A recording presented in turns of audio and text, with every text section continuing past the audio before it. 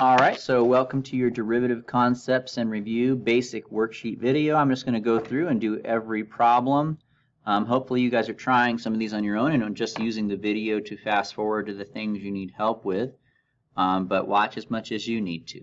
Now, we're not doing the entire worksheet. Hopefully, as you know, we're only doing certain problems. So let's go ahead and start off with the first one that I've assigned to you guys for the week, and that would be number 2. So here we go, number 2. All right, so it says evaluate each limit.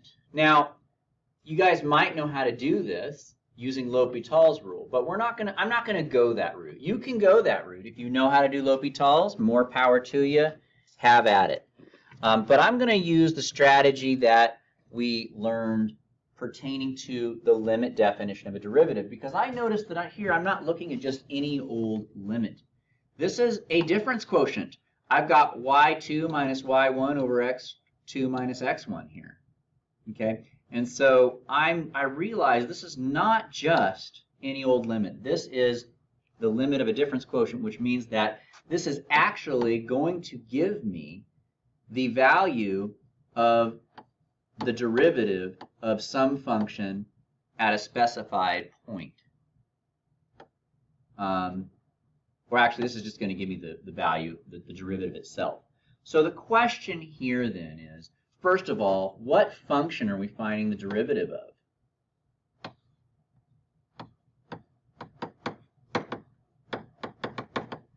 Well, you have to recognize, is this the standard form or the alternative form? Well, as you guys can see, like this is the one with the h in it. That's the standard form. This is the alternative form. And in the alternative form of the limit definition of a derivative, which I'll go ahead and rewrite again here real quick, but it is on your notes from this lesson, the function is right there. And so my function is sine of x. Next, I'm going to ask, what value are we finding the c at? Or what value of c are we plugging in to find the derivative? Okay, well, the c is the number that's right here. So for us, it's 2 pi over 3. So therefore, we could say that f of x is equal to sine of x. That's my function. And then, since this whole thing equals the derivative of that function at this point, we could just find the derivative of this function, which is cosine of x, and then plug in the number that they give us to our derivative.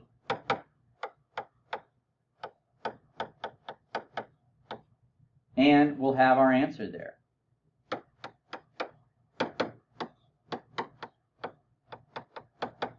Okay, so we have our answer. The answer is -1/2. There you go. It's that simple. So basically, you need to recognize first of all, you need to recognize that this is a limit definition of a derivative. Second of all, you need to recognize that it's the alternative form. From there, you can find what function it is and what point we're doing, so that way, fourth of all, you can actually find the derivative. And that's what that limit would equal. However, like I said, if you're comfortable with and know L'Hopital's rule, it will work. So you could do that, and you should end up getting the same answer. All right. Let's go ahead and do the other one that I've assigned. I've assigned to you guys number 3. Now you'll notice that on number 3, this is not the alternative form. This is the standard form. Standard form looks like this.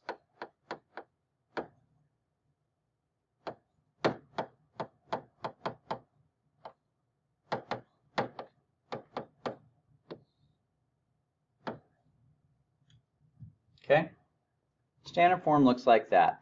This was a little bit harder to figure out what's going on.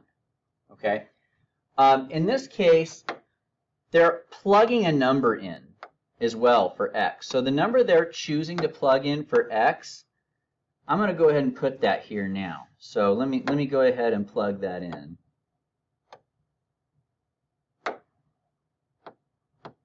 You'll notice that where I had the x, they have a 2/3, right? So I know that that's my x. Well, actually what that is that's my c value. So we're going to answer the same questions. First of all, we need to know what's my function.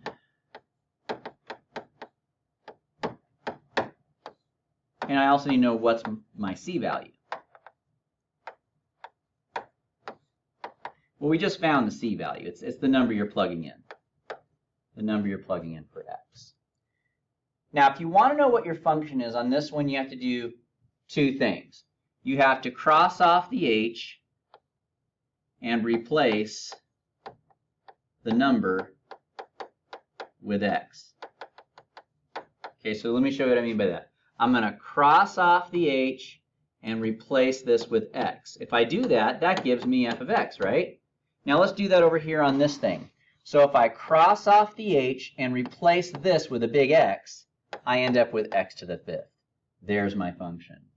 So my function is x to the fifth power. Now we're ready for that third step, which is where, okay, so since I'm finding the limit of a difference quotient, that's going to give me the derivative of this function at the value of 2/3. So here's my function. I'm going to find its derivative and plug in 2/3. So my function is x to the fifth. The derivative is 5x to the fourth. So I'm now going to plug in the 2/3. Got to remember your order of operations. You do your power first. That would give you 16 over 81. And that would give me 80 over 81 after you multiply by 5. And so there you go. So this limit here results in the outcome of 80 over 81. All right. Now, L'Hopital is not going to help you on this one because there's no x in this problem. For this one, L'Hopital will work because you can find the derivative of that. If you tried to do L'Hopital on this one, technically you would just end up with 0. So on this one, you actually do need to recognize, okay, first of all, I'm looking at the limit definition of a derivative. Second of all, it's a standard form. Therefore, I need to know how to find my function and my c so I can take the derivative and find the answer. Okay? So that's numbers 2 and 3, limit definitions of derivatives. Let's go ahead and move on to our next question. On this one, I only assigned one of these to you. All right, so I assigned you guys to do this one. The question is saying determine if this piecewise function is continuous and if it's differentiable at that particular value of x. Okay, so x equals -2. All right, well, if you want to know if a piecewise function is continuous, we need to check on a couple of things. First of all, we need to make sure that the function exists at that point. Second of all, we need to find the limit from the right of that point. And then we also need to find the limit from the left of that point. If all three of those things are equal, then that means this function is continuous. Because if these two are equal, that means the limit exists. And if this equals that, then the function has to be continuous because the definition of continuity is that this is equal to its limit. So we just need to find all three of these things and determine if they're all equal. So let's go ahead and do that first. So f of -2. Well, -2, the function can equal -2 for this piece right here. So I'm going to be plugging that in. 1/4 of -2 squared minus 1. Now I can simplify that real quick. That's going to be -1 minus 1, which is -2. All right, next one. Now I want to approach f of x from the right of -2. Now what that means is I'm looking for where x is greater than -2, not equal to, greater than -2. Where is x greater than -2? Well, that's this same piece. This is saying that x is greater than -2. So it's actually going to end up being the same thing. And so, yeah, these are definitely going to come out equal because they're literally the same equation. Well, let's do the last one. For this one, that means I'm looking for x is less than -2, and that's right here. So for that one, I'm going to use this piece. Now if I plug in -2 there, I just get -2. And as you guys can see, all three of those are equal. Therefore, f is continuous at x equals -2. You guys are like, oh my gosh, I kind of remember that stuff. Hopefully. All right. Now they want to know, is it differentiable? Is it differentiable? That's an interesting question. So let's go ahead and see. So first of all, what you're going to want to do for this question is find the derivative.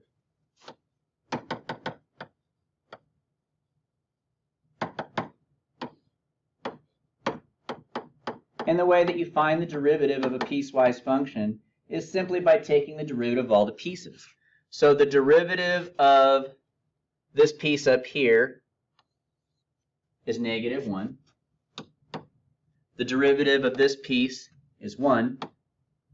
The derivative of this piece would be -1/2 x. And the derivative of this ugly looking thing here, that's going to have to be, well, the derivative of cosine is negative sine.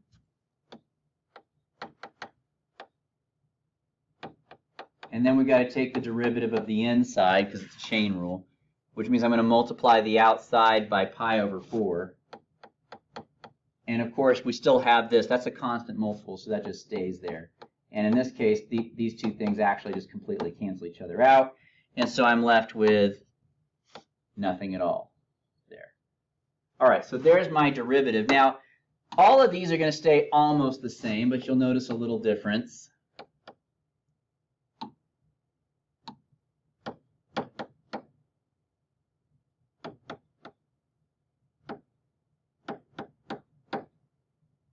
See if you can identify the little difference that I'm making here.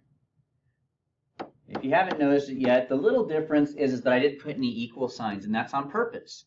Because it's possible that at these points that we have here, -4, -2, and +2, it's possible that at those points there's a cusp. And if there's a cusp, the derivative doesn't exist. And if the derivative doesn't exist, well, that means that you wouldn't put x can equal that.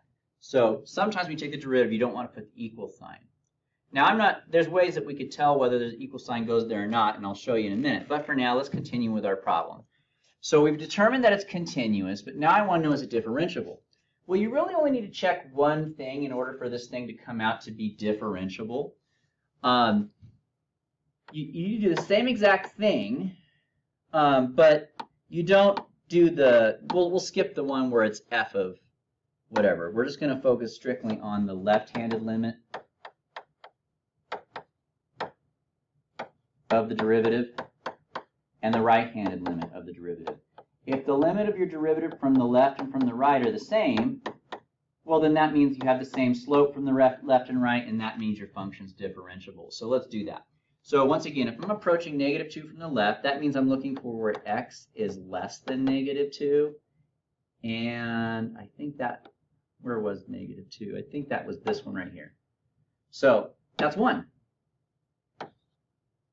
So as I approach -2 from the left, my slope is 1. How about as I approach -2 from the right? That's where x is greater than -2. And that's right here. In that case, I have -1/2 times x, and the x I'm plugging in is -2. So in that case, I get 1 again. They're equal. So since the slope from the left and the right is the same, therefore, it's differentiable,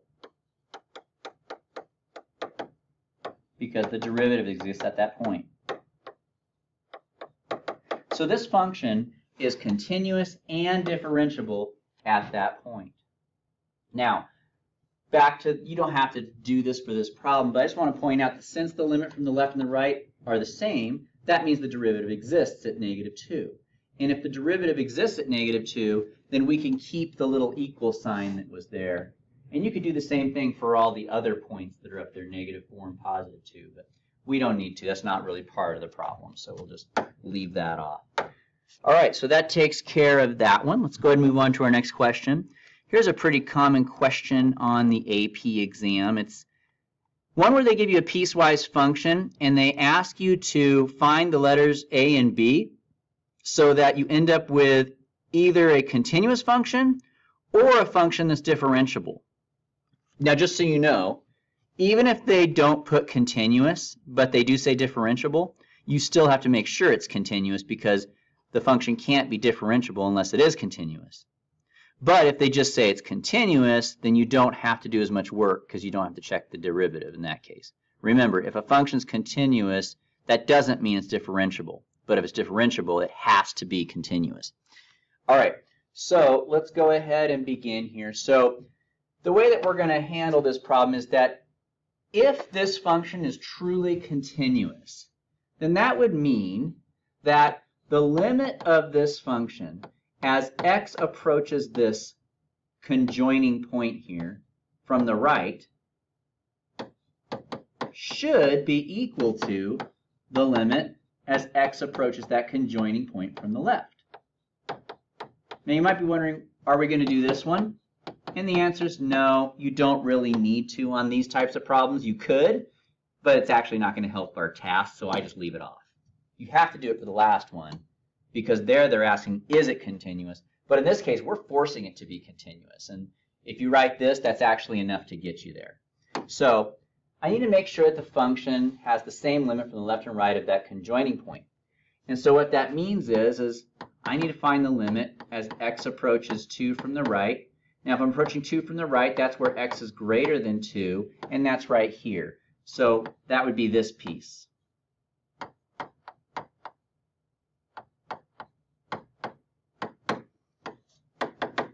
Now for the next one, if I'm approaching 2 from the left, that means that x is less than 2, and that would be this piece up here.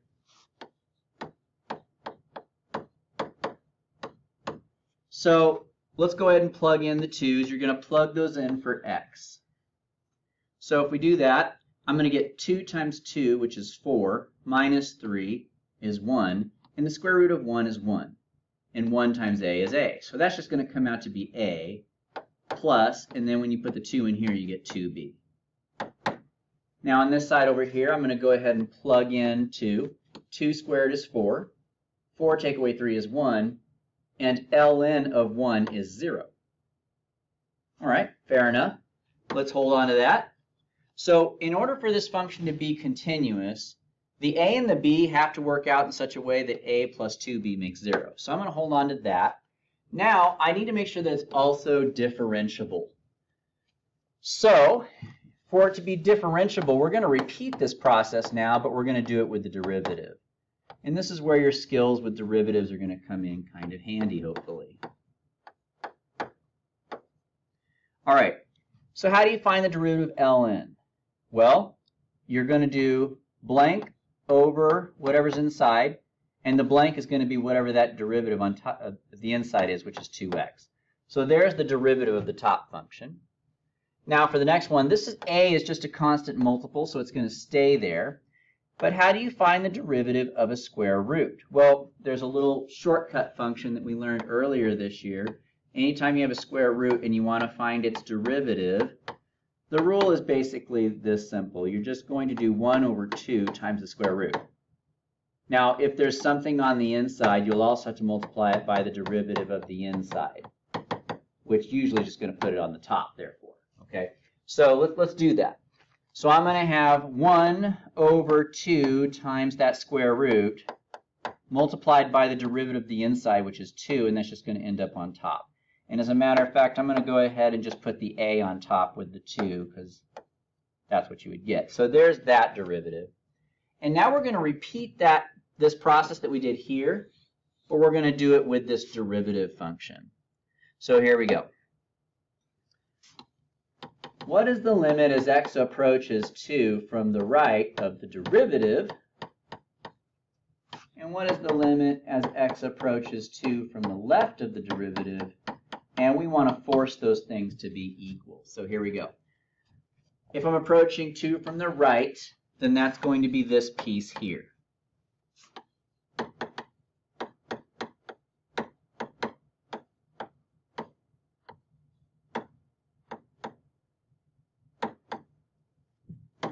Oh, and you know what, you guys, I forgot. When I was doing my derivative, when you take the derivative, that I just found the derivative of this, but I forgot about my bx. The derivative of bx, the b is like a number. So like, think about what's the derivative of 3x? Well, it's 3. So the derivative of bx is going to be b. So I forgot to put my b here, my bad. So I need to put that in there right now. All right, now let's do the other one here. What's the limit of my derivative of x approaches 2 from the left? If I'm approaching 2 from the left, that would be this one.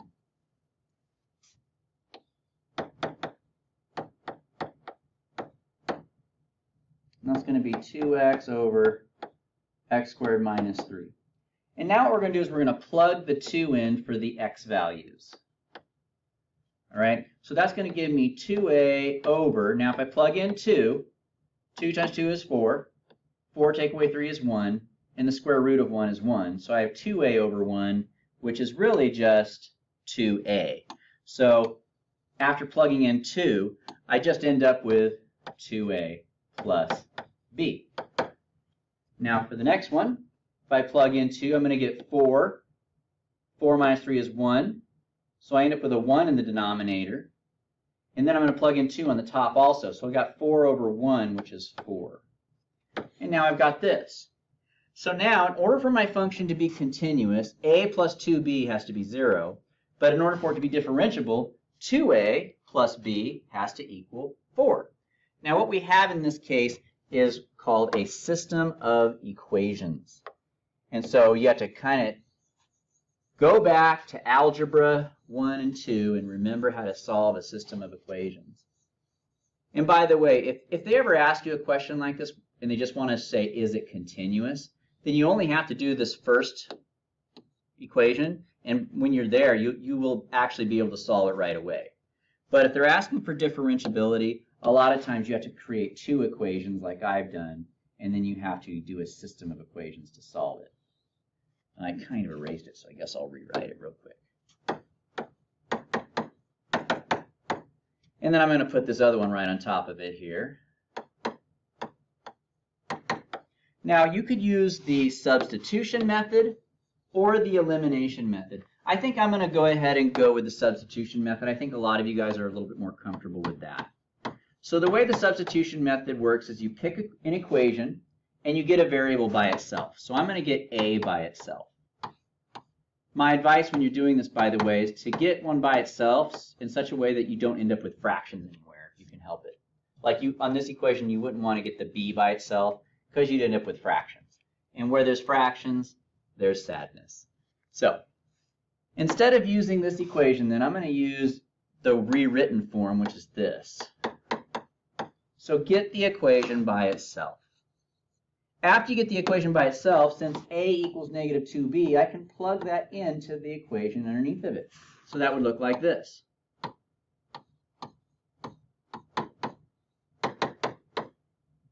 And that gives me negative 4b plus b, which gives me negative 3b, which gives me b equals negative 4/3. So I've got b. Now we need to find a. And the way you find a is just by plugging it into one of these equations. The one I would suggest is the one where a is already by itself. So a is equal to negative 2 times b, and we just found out that b is negative 4/3. So the negatives are going to cancel, and when you multiply that by 2, you're going to end up with 8/3. So there's my 2 values of a and b that will make this function both continuous and differentiable. All right. Let's go ahead and move along to the next question here.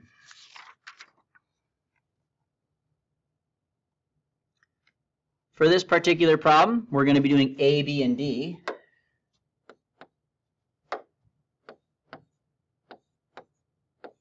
And what they want me to do is they want me to determine if the function is continuous and if it's differentiable and to give a reason.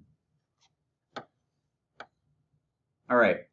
So let's start off with negative 4. Here's my point, negative 4. Now you'll notice there's no holes, gaps, or jumps at that point. Okay? So we're going to say, okay, that means it's continuous at x equals negative 4 since f of negative 4 is equal to the limit as x approaches negative 4.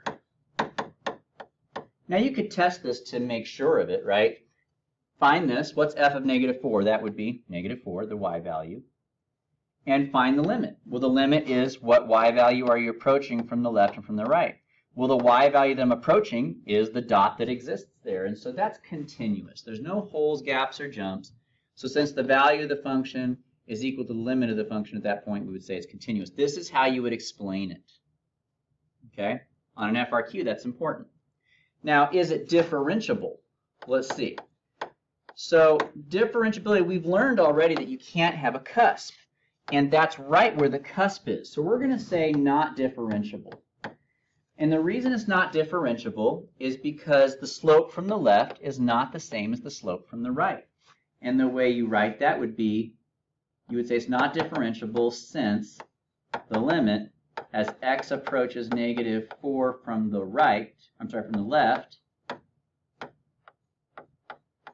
is not equal to the limit as x approaches -4 from the right of the derivative.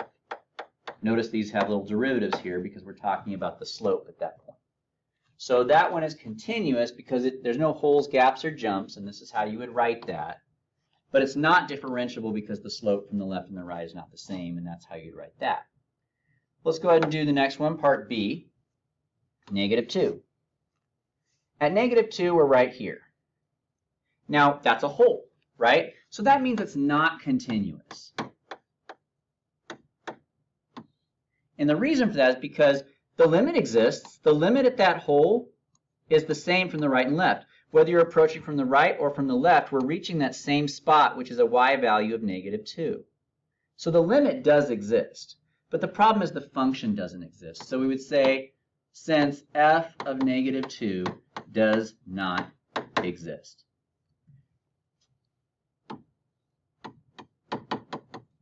How about is it differentiable? Well, the answer is no. Why not? As you guys might recall from the notes that we took on this, a function has to be continuous in order for it to be differentiable. So it's not differentiable since it's not continuous.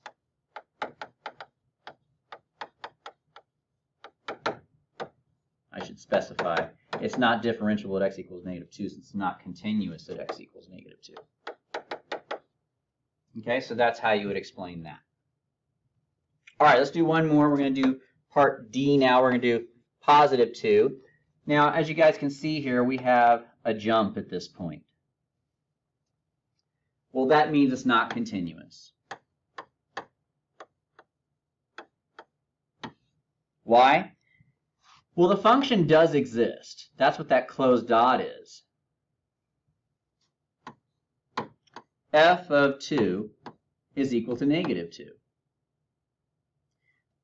But the limit as x approaches 2 from the left, that would be coming from this side, is also -2, so that's nice. Those are equal, yay! But we also need to make sure that the limit from the right is the same.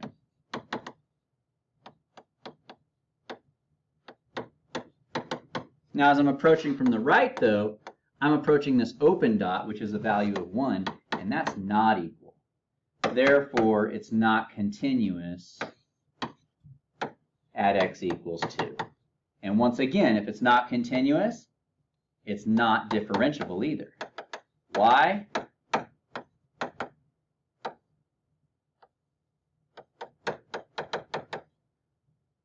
That's +2, sorry. Since f is not continuous at that point. All right, moving along. We're going to do some related rate questions. So this would be a good time to get out your derivative concepts and review notes and follow the steps with me as we go ahead and complete these problems. So let's go ahead and start off with number 16. A spherical snowball is rolled in fresh snow, causing it to grow so that its radius increases at a rate of 3 inches per second. How fast is the volume of the snow increasing when the radius is 3 inches? So anytime you're doing a geometry question with related rates, you're going to want to start off with step 1, which is to draw a picture.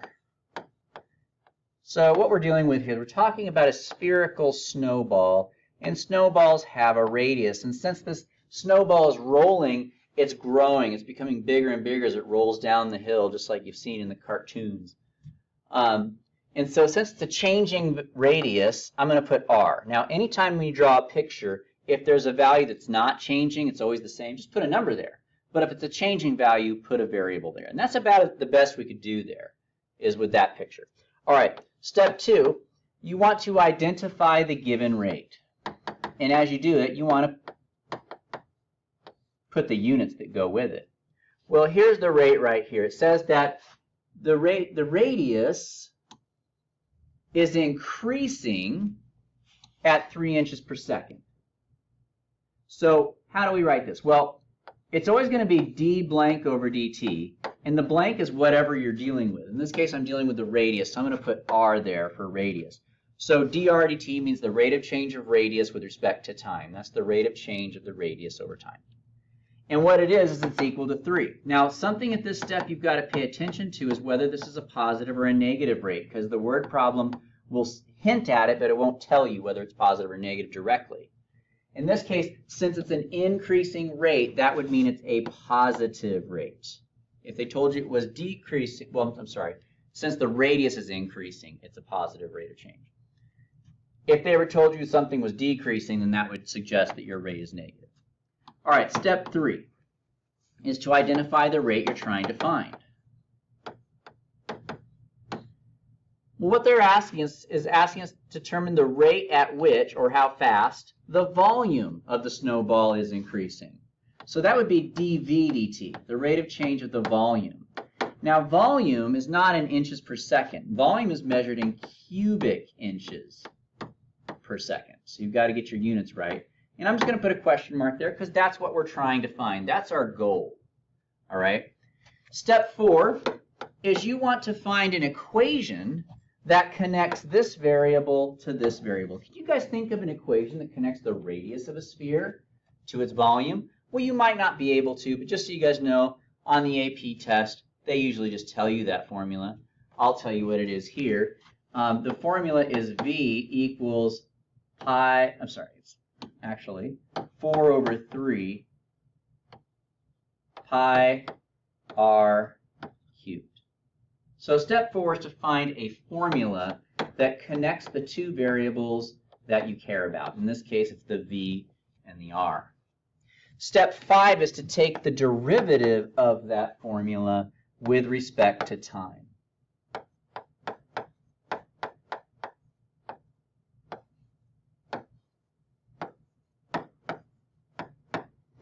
So that would give me dV dt.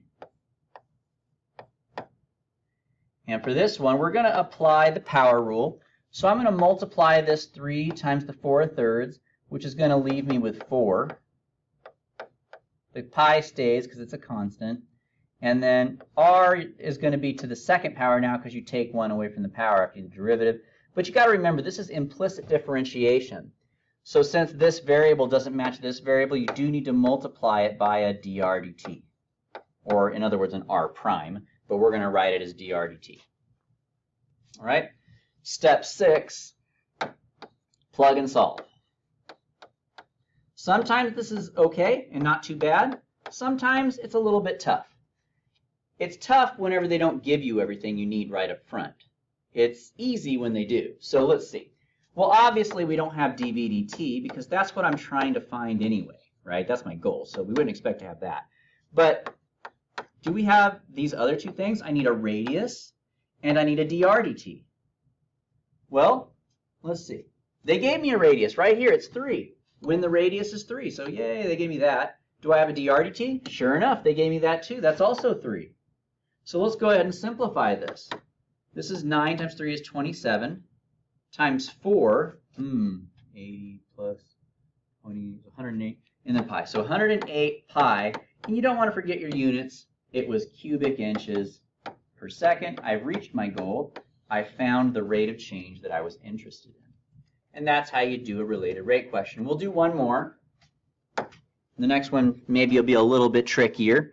We're going to do number 20.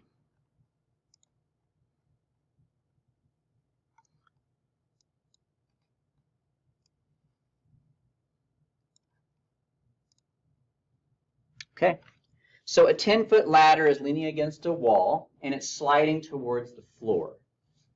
The foot of the ladder is sliding away from the base of the wall at a rate of 3 feet per second. How fast is the top of the ladder sliding down the wall when the top of the ladder is 6 feet from the ground? All right, so we have a ladder leaning up against a wall, and then here's the ground. Now they tell me that this ladder is 10 feet long. Now I'm going to put a number there because that's never going to change. Even though this ladder is sliding down the wall, the ladder is going to stay 10 feet long, so I'm going to put a number there. But we do have some changing values here. We have the fact that the height of the ladder up the wall is going to be changing because it's sliding downwards. And we also have the fact that the base of the ladder from the wall, that distance is actually going to be increasing because it's sliding away from the wall. So we have those two things changing. So I'm going to put letters there instead. All right, so let's go ahead. That's step 1. Let's move on to step 2, which is where you identify the given rate. So they're telling me that the base of the ladder is moving away from the wall at a rate of 3 feet per second. So the letter I chose for that is B. So I'm going to call that dB dt. And since this one's increasing because it's sliding away from the wall, it's going to be a positive 3 feet per second.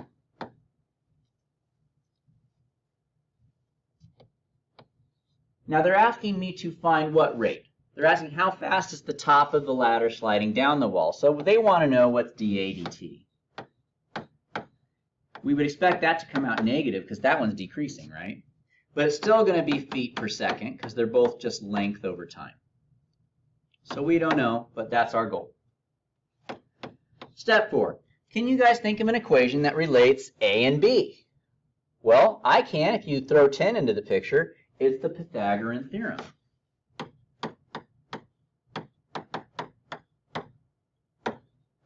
Which, if we simplify it, would look like this. Now, let's go ahead and move on to number 5. We want to find the derivative of this with respect to time.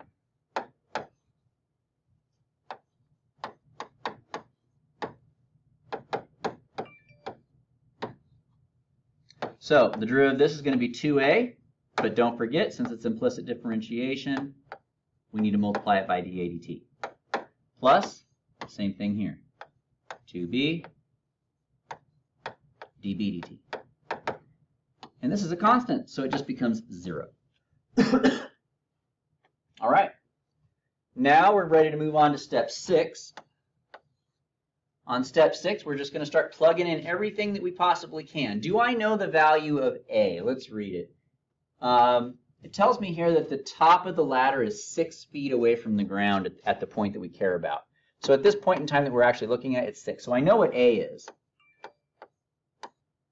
I don't know what dA dt is, but that's okay, because as you guys can see, that's my goal. I would expect to not know that one. All right, let's take a look for B. Do I have B? Do they tell me how far away the bottom of the ladder is? Well, I'm looking in the word problem and we're out of numbers. There's no more numbers there. So unfortunately, we don't have that yet, so we've got to find it. Do I have dB dt? I do. That's right here. Thankfully, that one's there. So sometimes you have some missing stuff. And 9 times out of 10, if you're missing something, what you're going to do is you're going to come back to this equation, and that's going to help you find it. So if a squared plus b squared equals 100, and a equals 6, well, guess what? We can find b by just solving the equation.